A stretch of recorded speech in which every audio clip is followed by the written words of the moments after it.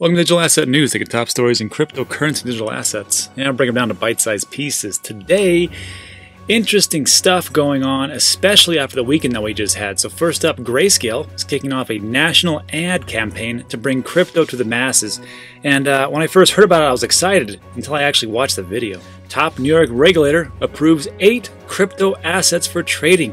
Congratulations, New York. You're stepping into 2020. Also, there's some concerning developments over at Coinbase.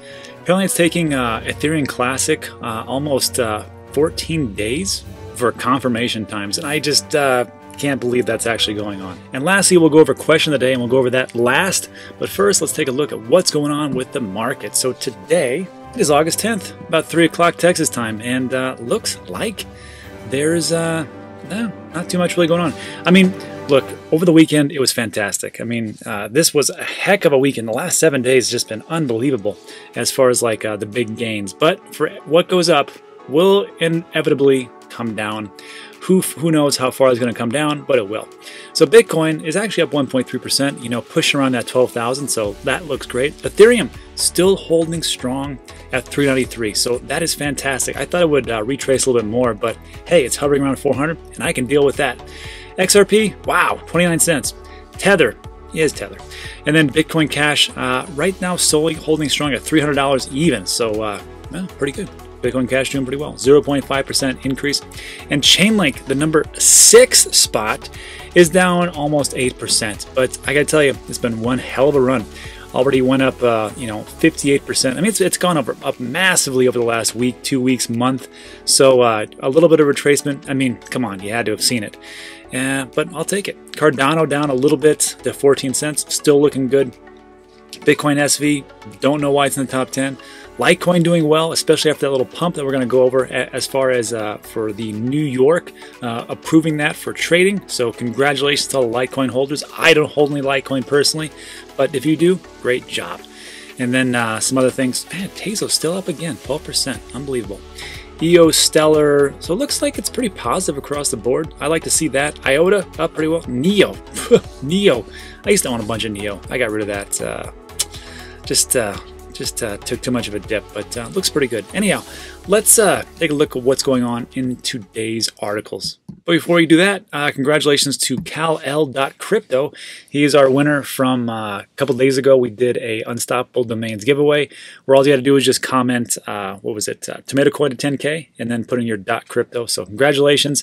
Unstoppable Domains gave you $100 worth of Ethereum, so not too shabby for a couple seconds worth. Or excuse me, work. All right, top story. So Grayscale kicks off national ad campaign to bring crypto to the masses. Now this, first of all, this is fantastic news just as far as mass adoption goes and to get the information out there as much as possible. Everybody gets into something for different reasons, right? You may have seen an ad for a certain car or a truck or a product, and you may have seen it like 20, 30 times, and it didn't really resonate with you, but then something just clicked. I don't know what it could be. Maybe there is some kind of new feature on a certain truck that you like. You're like, I got to get that. Or maybe something comes out for some kind of system or computer system that you want, but it has this one certain thing that really sparks your interest. So whatever way that can be hit on the head as far as the masses for cryptocurrency, I'm all about, so I applaud the situation. However, I took a look at the video, and it didn't really resonate with me, but it's not just about me. It's about what resonates with the most amount of people, and I'm going to leave that up to you and your decision when you watch the video. So let's see what this is all about. So first up, this is the actual video that has already aired on places like CNBC and Fox Business, and da-da-da. So let's take a look at the actual video itself. Now, before I play it, I'm just going to tell you that the music is super loud, so I'm going to try to reduce the actual volume. And one of the things I don't like about it is that maybe it's because I'm so old, but when I'm listening to it, I'm like, man, I can hear the music great, but I can't hear what the guy's saying too much. I mean, I can, but not really fantastic. So here's the actual video, 30 seconds. So let's take a listen. Before money, people traded goods, tools, cattle, grain, even shells represented value. Then currency came along. They made it out of copper, gold, silver, wampum. Soon people decided to put all that value into a piece of paper, then proceeded to wave goodbye to value, printing unlimited amounts of money as they passed the buck to the future. That's why it's time for digital currency. Let's go! And your investment in the Grayscale funds. Go digital. Go Grayscale. Okay, so great. So that's the whole art. That's the whole video or the ad campaign. So let's see how it all works out. I'm looking at it and I'm thinking to myself, I understand the whole message. I understand where they're coming from, but in marketing and advertising, sales, you really have two emotions to really play on. You have hope and fear. And those are two of the big, powerful motivators. That's why when you watch news, you don't see a lot of positive news stories because they know that sensationalism and negativity usually sells. And I hate to say it that way, but that is just the truth of how people usually get into things. There's some part of our brain, our reptilian brain, the fight or flight, where we are magnetized by these negative types of things. If it wasn't for that, you'd see a hell of a lot more great news articles, but you don't on the news. It's just pretty much negative. So am I saying that they should go negative and do these types of things? No, I'm not. I'm just saying that there's different angles, and maybe this is just one of the angles that they're going to try. Later on, I'm sure we're going to see more. And this is just one of their videos. They actually did another ad campaign. This was in 2019, where it was just called Drop Gold. And I'll have you take a listen to this. I thought this was really good how they did this one. Why did you invest in gold? Are you living in the past? In a digital world, gold shouldn't weigh down your portfolio. You see where things are going. Digital currencies like Bitcoin are the future.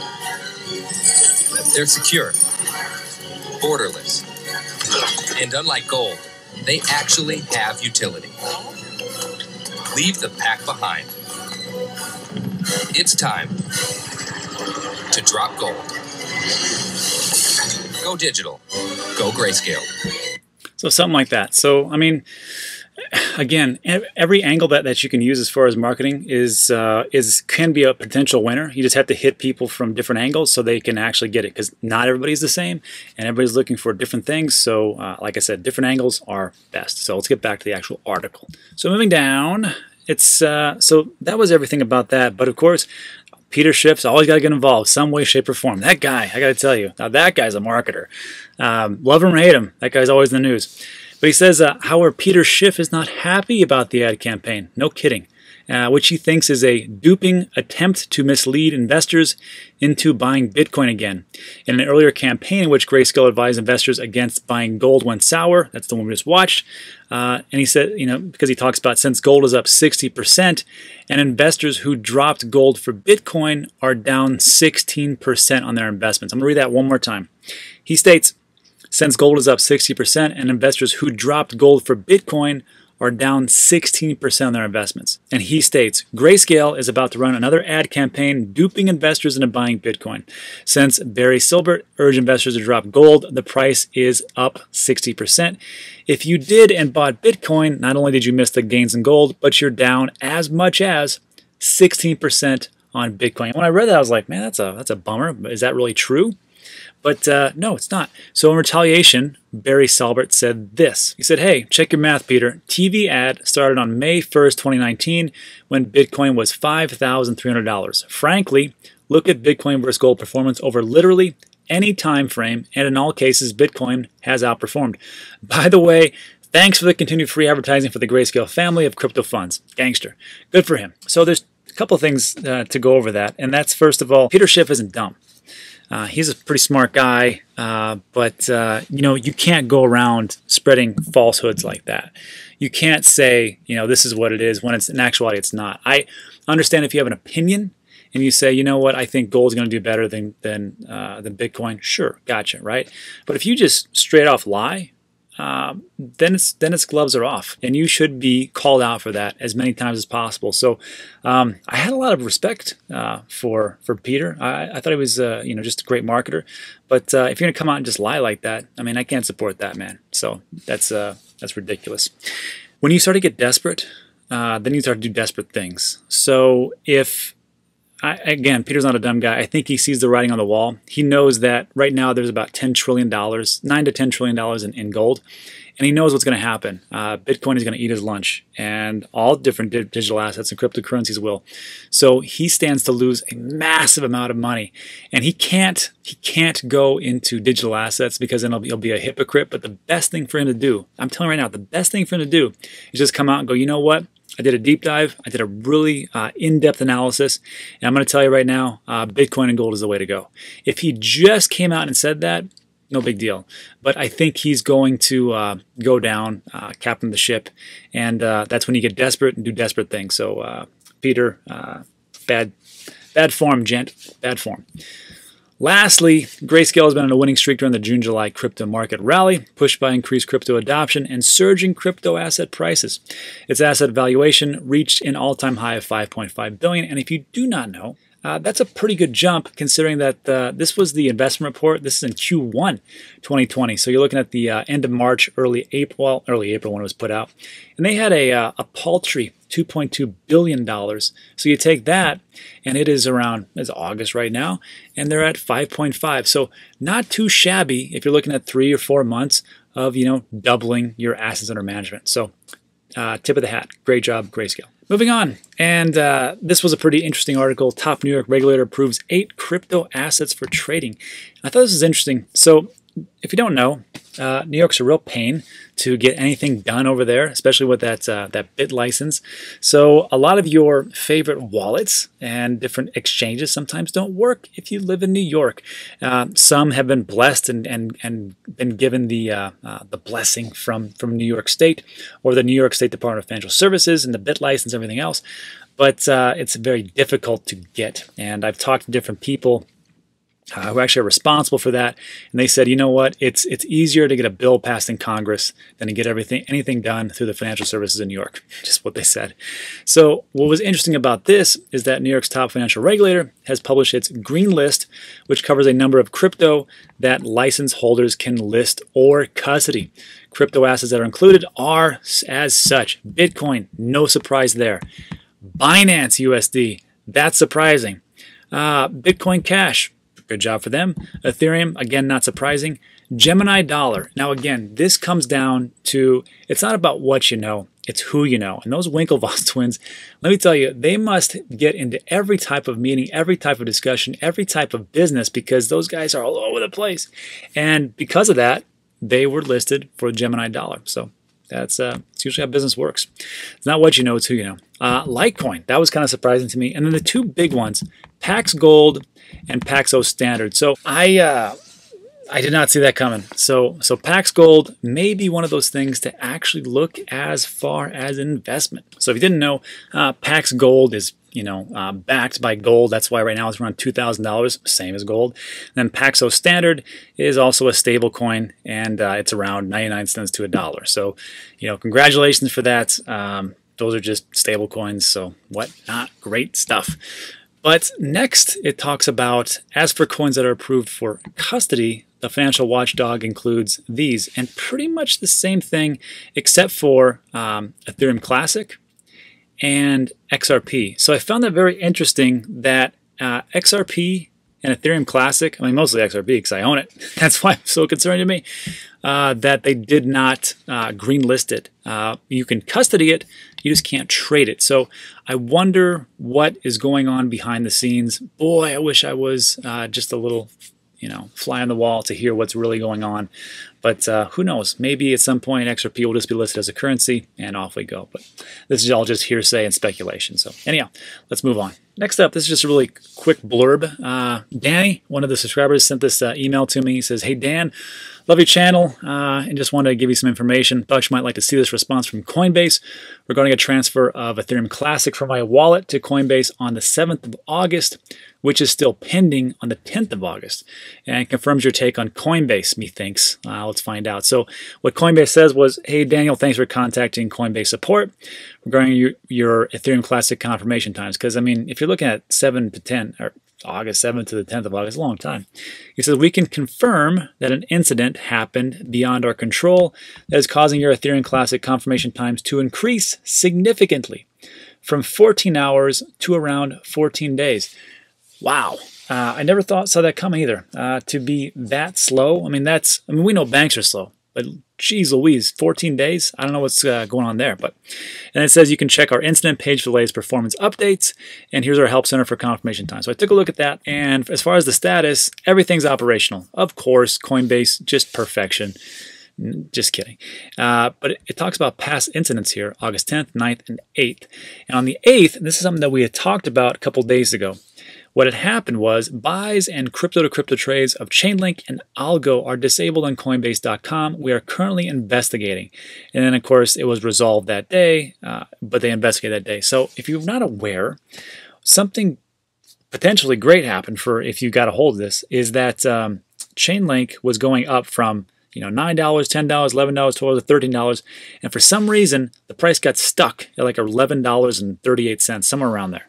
And what people were doing is they were buying massively as the price of Chainlink was going to like $12, $13.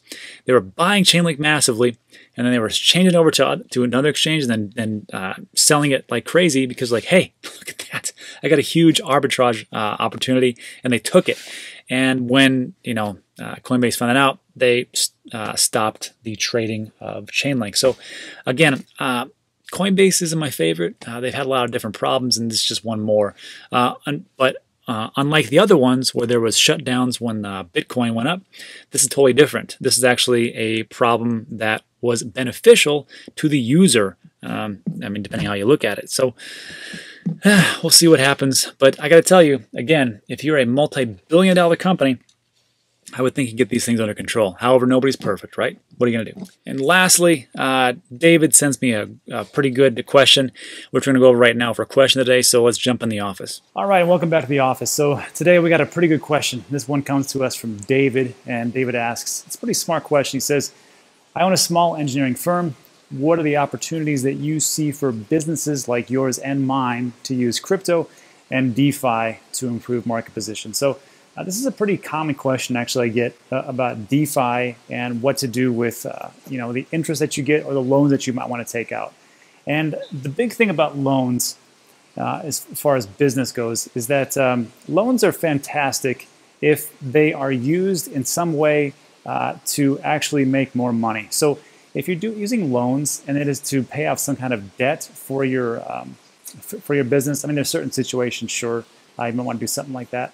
If it's like the interest rate is like sky high and you got to get out of there, so sure. But usually what you want to do is you want to put the loans that, or whatever money that you have from the DeFi or the money that you've made, and actually put it into assets or something that can actually produce more revenue or produce more cash flow. So what I'm talking about is like, a prime example is my Amazon business. So if I want to take a loan for, let's say, $150,000, and I want to take that and put that into product that I know is going to move very quickly. Maybe it's going to sell out in like 2 weeks or maybe 6 weeks. Well, let's say about 4. Let's give it a month time frame. That's a pretty good return on investment. So if I take $150,000 and I actually get a loan through DeFi, and the interest rate is like super low, much lower than a bank, and probably a heck of a lot easier because banks suck and they want all this information and they want this paperwork, and you got to jump through all these hoops, and it's just awful. Also on top of the fact that right now is like the worst time to get a loan, depending on which bank you go to and what you're actually getting a loan for. So if I'm going to use something like that, and I get $150,000, let's say that I can sell product and I can get back, I don't know, another $60,000 or $50,000 or whatever else it is, then this is like a prime example of why I would do that. So that's like the one main thing that I see as far as DeFi. The biggest mistake I see is the lottery winner. And you've seen this out there, like on like the e-entertainment type of thing, where you have this lottery person who like wins like $20 million or $100 million, and then they're broke in like 2 years because they have no idea what to do with money. And it's the same thing with like professional athletes, same thing with like anybody who comes into money very quickly. They're like, I have this money, I'm just going to spend it on stupid stuff and things that I don't need, or things that don't actually give me any kind of cash flow, and they're broke. So if you're going to use DeFi like that, then you're going to be in a whole hell of a lot of trouble, and that's bad. So for David and me, I think we get it. Put it into something that actually produces some type of cash flow, and That's the best one. All right, let's jump back. All right, so that's it. So I want to say thanks for sticking with me. Really appreciate it. And also, let's do some random shout outs. So if you don't know, there's a join now button underneath. It's you don't get anything special. It's just like a tip. It's like $1.99. But for everybody that's new, I'd like to give shout outs and then just random shout outs. So when I first saw this name, Romain Maurice, I was looking quickly. I was like, is this guy's name Romain Lettuce? Because I was reading so quick. I'm like, what a great name. Romain Maurice, welcome.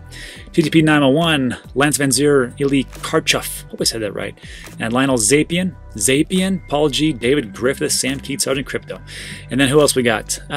K. Newman, I remember. Chris Brummett, Telos, Babs, who else? D. Ropke, Jesse B, Young, Jono, and Wine Women Wages. Just a quick shout out. So for everybody, thanks for signing up. Really appreciate it. If you like these types of videos, there's gonna be two that are gonna pop up on your left and right. I have no control over those. YouTube controls that stuff. Just like they control the ads that you saw in the beginning and in the middle and potentially at the end. I have no control over that. So if you saw a scam, go complain to the format, which is YouTube. I have nothing to do with it. And that is it for today. So thanks again for sticking around. Appreciate it. See you on the next one.